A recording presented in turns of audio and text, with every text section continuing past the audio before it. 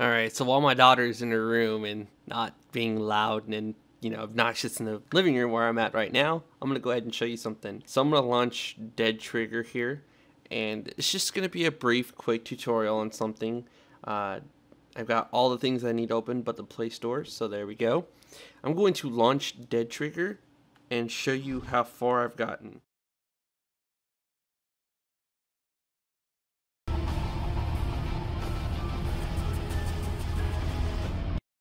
Alright, so my Moga Pro is dead. It's charging at the moment. I'm going to see if this Moga Pocket has any battery life in it. So I need to open up the Moga Pivot app and go to my controller. And it'd be nice. One thing I'd like to see is if they ever updated it towards like it showed you the battery life of the controller. That would be freaking awesome and insane. So yeah. Alright, the controller is ready to go. Let's go back to Dead Trigger. And then it gives us a neat little option.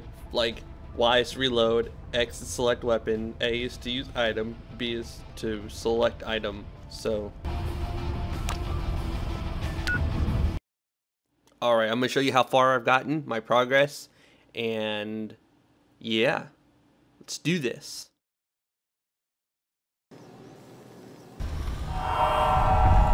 So I'm moving around, aiming, and I've got $0, and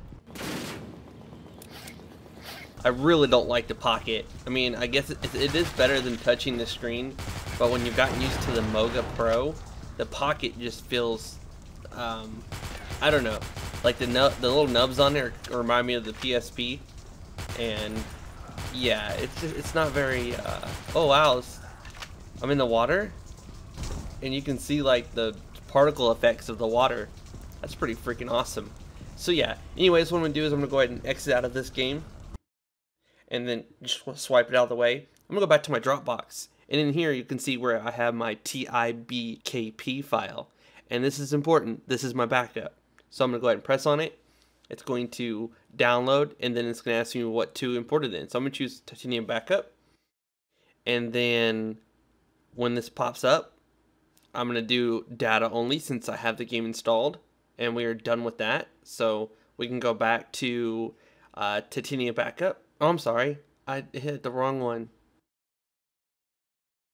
Alright, so I'll go back to, I guess, where is Dead Trigger? Right there. When I launch Dead Trigger, it should be quite different. Like, in a good way. So come on. Come on. Back. It is very, very different.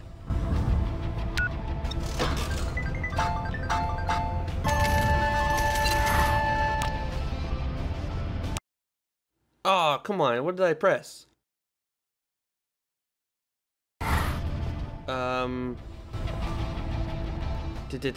How do I do this again? Okay, so I could choose like this one for example, and for equip I have all this stuff. I can buy whatever I want to buy.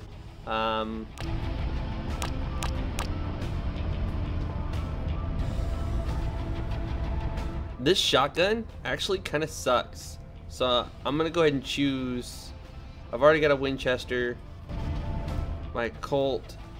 I'll choose the. Do I have another rifle? No, I don't. So I'll choose the this one. So I got a revive kit. Got a turret. All right, here we go. Got things set up. Got them the way I like them. Let's do this. The only thing I'm trying to get to this point now is my my experience. That's been a challenge thus far, but I think I'll crack it. I think I'll get it. It's just going to take me a little bit of time. So now I just choose like what gun I want. I really like this one. See, it makes it a little bit harder because the joysticks are nubs, like I said, and they're not analog. So Oh, I didn't mean to set that. How did I set that? Oh, I guess A sets my turrets up.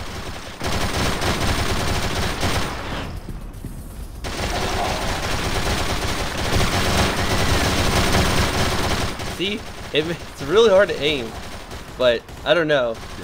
Still.